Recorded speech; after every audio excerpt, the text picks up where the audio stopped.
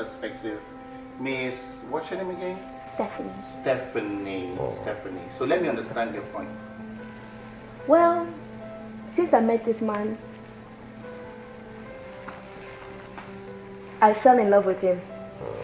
But before then, the first day I met him, I told him, are you willing to wait till after marriage for sex? So sex is the problem. Sex is the problem. Okay, and you established it from the beginning. From day one. And what's your take about that, young man? You see, this girl's conditions are just too much. No sex until after marriage. I said, okay, let's go to the registry. Yeah, but let's she go said to court. She told you that from day one. And I said, let's go to court. And she said, no, I want a fairy tale wedding. I want this, I want that. My family, friends, loved ones, big cathedral, destination wedding. Are you against court wedding? Court marriage, are you against it? I just wanted a marriage in front of God. Is that too much to ask? Excuse me, at the registry, is it devil that is there? You know your people? In front of a pastor, in front of God. Pastor can come there. Okay, anyway, I know you're not patient about this whole thing. I am not patient. But while I was reading your consultation form, something about Mercedes came up. What's the story with the Mercedes? Thank you. So he came, he showed up with this brand new silver. You know, my favorite color, silver. Brand new Mercedes. He now put the keys up. I wanted to get the keys. This man now told me, oh, didn't you say no sex, no whatever. No Mercedes. What's the Mercedes for you, right? Ask him. What's the deal with the Mercedes, sir? She said no sex until after marriage. And I said no car until after honeymoon. So why did you buy the car? You give me condition, I give you condition.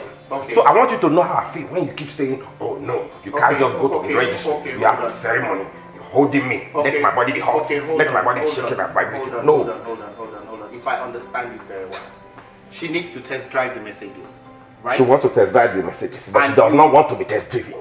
You want to test drive the Mercedes? I want the Mercedes. I don't even want to test drive. I want it. You want the Mercedes? It's my own. Okay, hold on. Let me ask you one very plain question.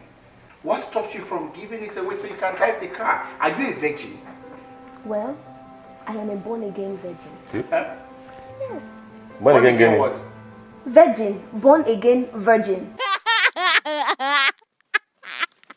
Is it that you are a virgin or you've been this virgin? So which one is born-again virgin? You people come with all sorts of... Before, maybe I was letting people enter the kingdom of the garden of God without interviews. Okay. I am renewed. The old me is gone. The new me doesn't let anything over here. My friend, you need to bring the old one back. Bring it back. For the purpose of this marriage, you need to bring the old one back so that we'll be able to move forward and let it be part of the future. You know, one thing I can just say. I know you are not patient. You cannot wait. My body's hot.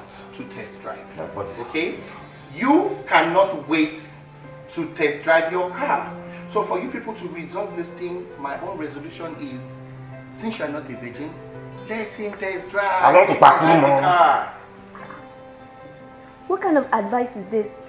Honey, see, let's go see a pastor. Let's go see a pastor. Let me tell you.